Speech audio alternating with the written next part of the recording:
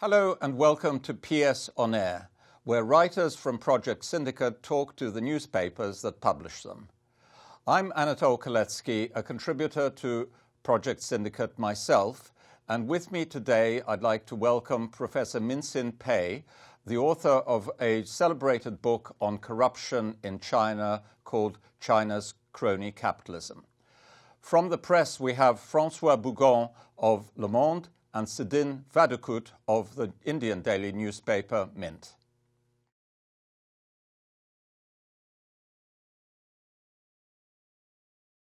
Minxin, your book, China's Crony Capitalism, suggests that corruption in China is not just an incidental problem, but is at the very heart of the system. In modern parlance, you're saying really it's not a bug, it's a feature of Chinese communism. Does that imply that actually corruption is impossible to eradicate in China? Yes. I just finished a book studying corruption in China. What I found is that the fundamental causes of corruption are rooted in the Chinese political economy in the following way. Officials of the Chinese Communist Party control a lot of state property. And that kind of control enables them to convert their political power into personal material gains. And this is the most important piece of the puzzle. Because even today, after 40 years of economic reform, the Chinese state controls assets worth in excess of 50% of GDP. And that's $5 trillion. Now, if it is so deeply entrenched as part of the system, does that mean that effectively everybody involved in the Chinese Communist Party is in some sense corrupt? Is it possible for anybody to be clean, completely clean in the system? Well, I'm not saying everybody that is some official in the Chinese Communist Party is corrupt, but there is a joke in China which I might want to share with you. That is, the joke says, if you kill every Chinese Communist Party official, then you will kill some innocent people. But if you kill every other official, then there will be a lot of officials who are guilty that are spared. So that gives you a rough approximation. But in that environment, it is difficult to stay clean because there's a dynamic of bad money driving out good money. Well, does that imply that Xi's so-called anti-corruption drive is either doomed to failure, that it can't succeed, or maybe it's not really even serious? So maybe I'll put that as two questions. First of all, do you think the top of the Communist Party leadership really is trying to eradicate corruption, or is it more a political purge? And secondly, if they are trying to do it, is it possible? I think it's both, but most of it is political purge. The party or the top leadership does want to bring back a certain degree of discipline to the party, but it also wants to use this movement to get rid of their political rivals. So that's a combination of both. Whether it's 50-50, 70-60, 70-30, I don't know. But if I have to apportion their focus, I would say 60 about politics, 40% about corruption. So it's scratching the surface. It does not deal, the campaign does not deal with the fundamental causes of corruption. So what does this, François, imply for the future of the Communist Party? So we will have at the end of the year the 90th Congress. Yes. So it's quite a big and important meeting for the Communist Party. Do you think Xi Jinping will use his anti-corruption drive to get all the power? Oh, yes. I think he's already accomplished a great deal with his anti-corruption campaign. So the 19th Party Congress will be a turning point in his political agenda. That is, he will use the power he has accumulated through the anti-corruption campaign by giving himself complete and unchallenged supremacy at the top. And then he will shift gear.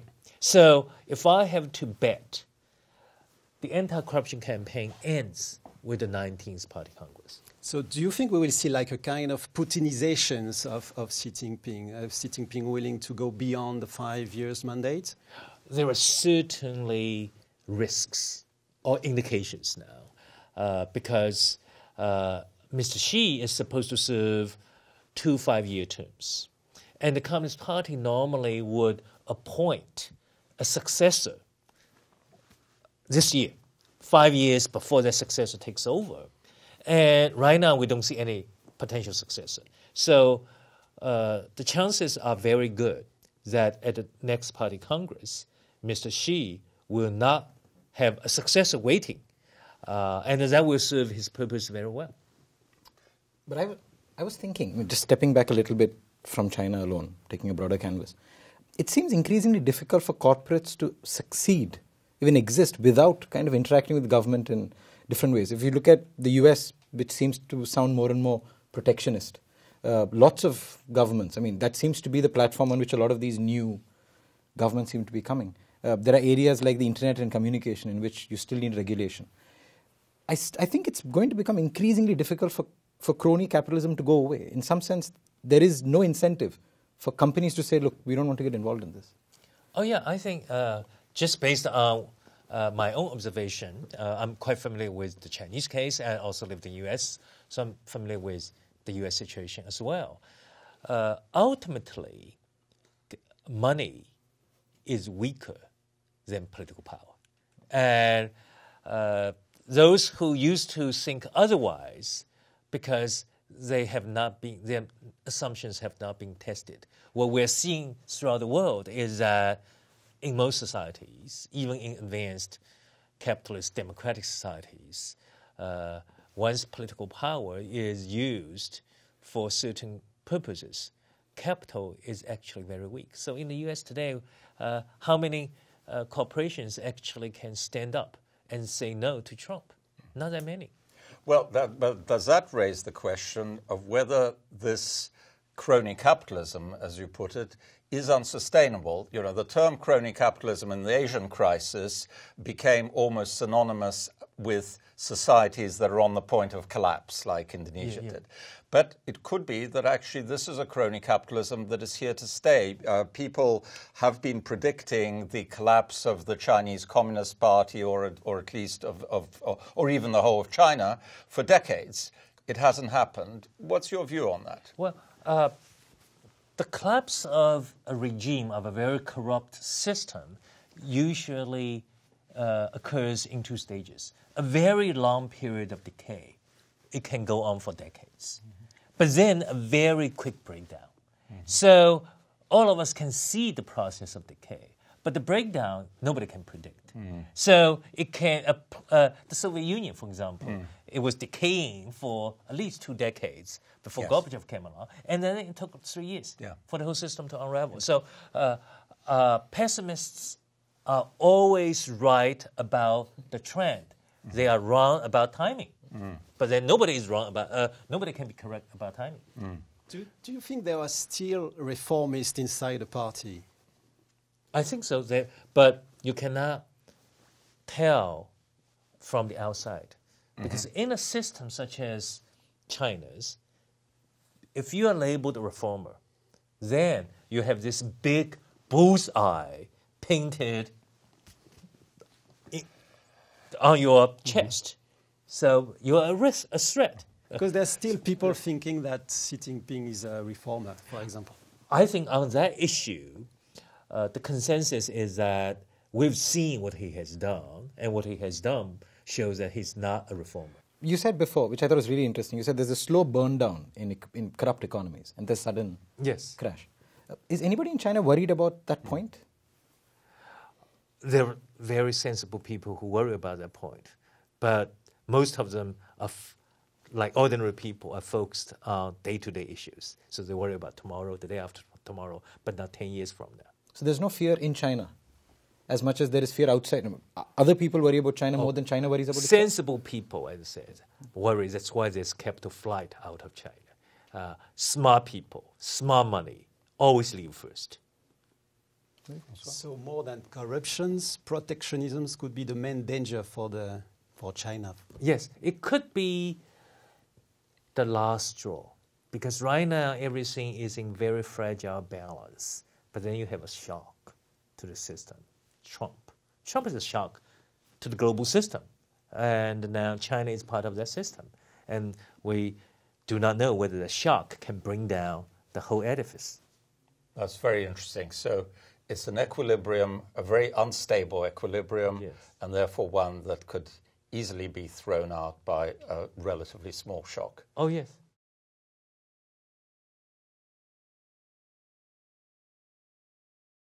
I was quite interesting by the speech of Xi Jinping in Davos. Yes. He took like the mantle of globalization. Yes. It's quite for me like the world upside down. Yes. If you see also the fact that China leads right now the climate change fight, for example. So what can we think about that? Do you think it's a really it's a change, really change, or just a show, just a propaganda show? Yeah, I think overall it's a show because it's a PR offensive. The timing is perfect. Whether China can translate its pro-globalization or global responsibility rhetoric into action depends on different areas. I have greater confidence in China playing a much more positive leadership role in the area of climate change because it coincides with China's own national interests.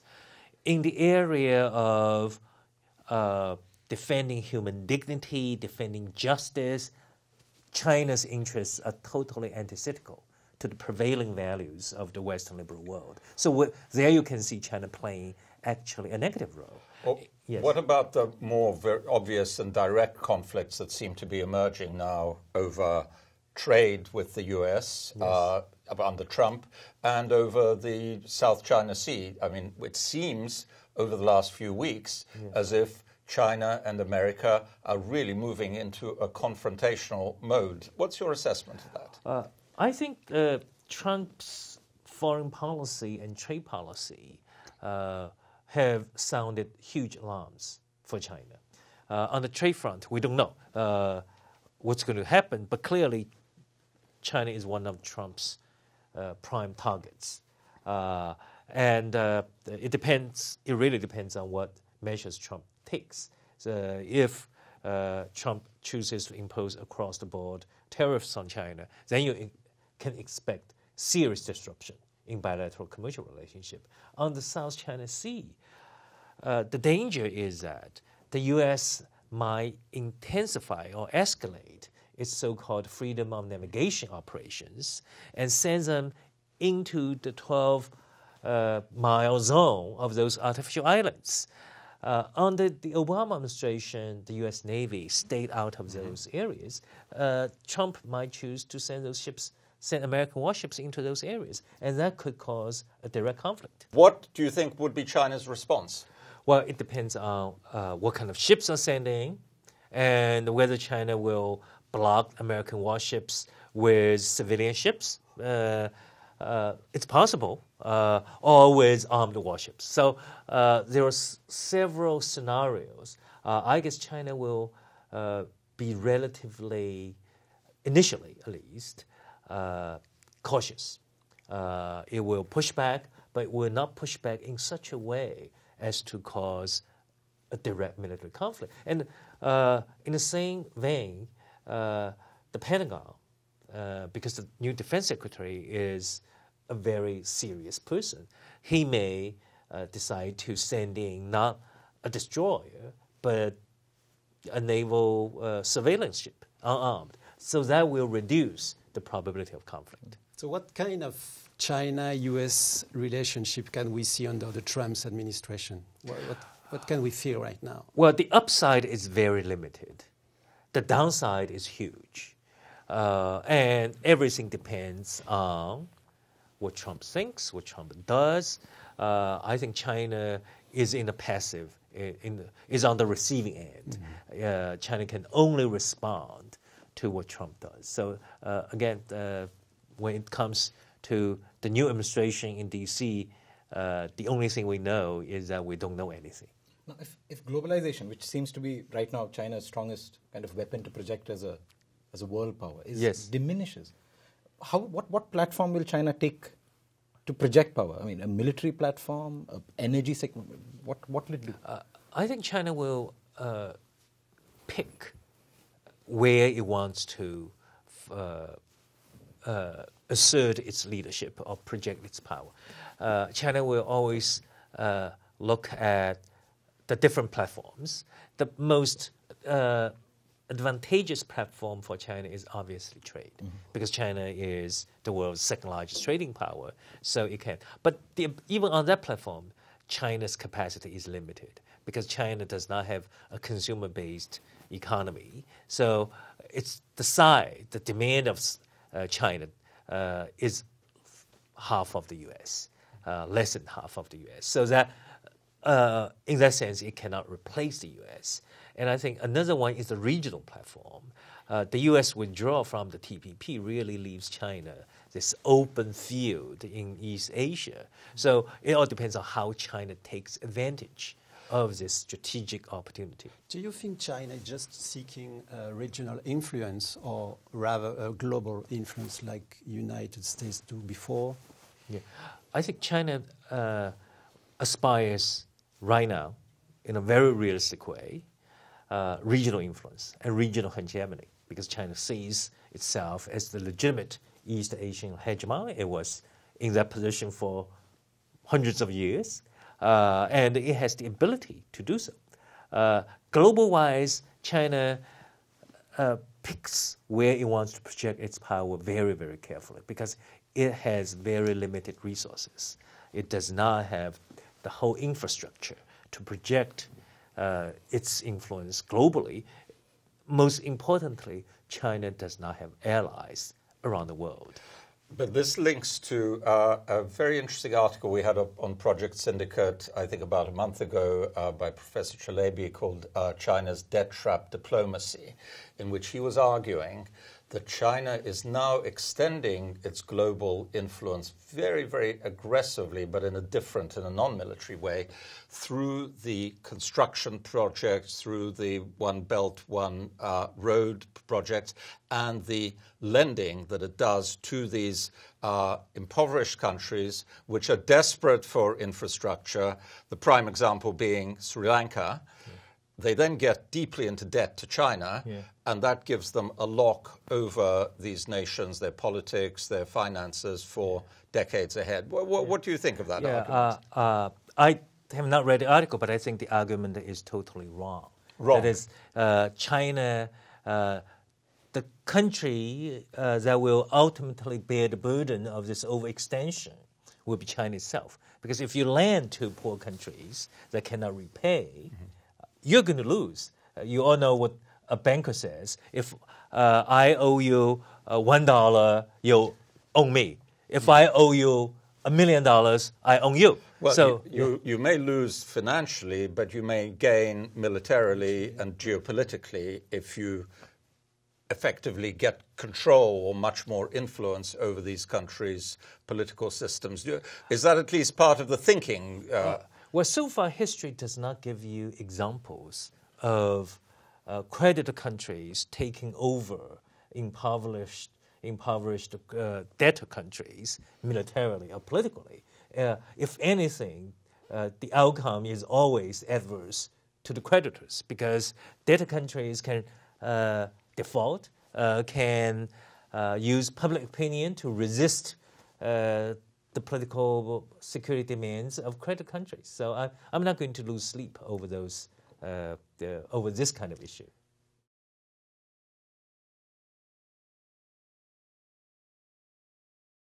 Speaking from a strictly Indian perspective, China is seen as the great arch nemesis of the Indian Republic. Everyone in India is obsessed with what China is going to do. Yes. Does China care at all that much? About India? Yes. Not much. It's so strange. The relationship is very asymmetrical. And in a way, it's what happens to the Indian-Chinese relationship is a mirror reflection image of the U.S.-China relationship. in China, everybody cares so much about the U.S. In the U.S., very few ordinary people care about China. They don't know much about China. So it's the same. It really shows that how important China is to India and how important the U.S. is to China. I think if the Indian public thinks that China has this grand scheme of trying to contain India, try to prevent India from becoming a great power, I'm sure this is the mindset in some circles in China. But China is preoccupied with a much more serious external adversary, and that is the U.S., especially under Trump. Now, one view I've heard some years ago at a conference in India, which I thought was really interesting, was they said India is important to China in terms of China's relationship with its own people, and China is important to India in terms of India's relation with its own people. And to kind of clarify that, China's great fear is that India will achieve China's success, staying a democracy. Well, India's great fear is that China will transition into a democracy but still maintain this economic growth. Okay. Thus making it more difficult to justify to its own people why we have the political system we have. Yes. What do you think about that? Well, I think in terms of China's fear that India will achieve superior economic growth under democratic system, this kind of fear is limited to a very small number of people.